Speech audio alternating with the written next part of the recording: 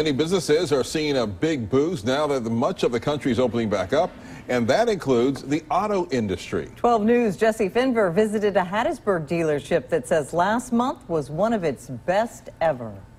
New data from CarAndDriver.com shows automotive sales were up in May after a dismal March and April.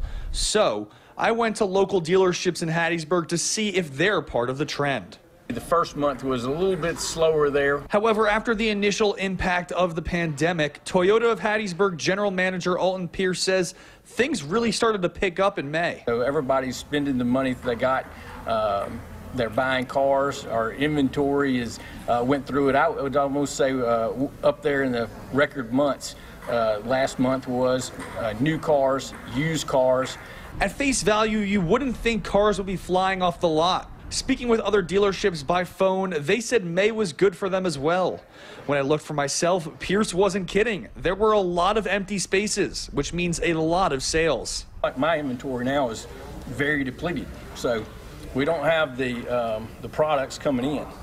Toyota is planning on August, so right now they're saying get ready for August. We're going to have you the inventory. We're going to have you the incentives. You know, that's when they're going to catch up, is August.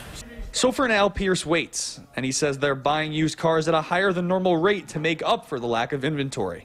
In Hattiesburg, Jesse Finver, 12 News.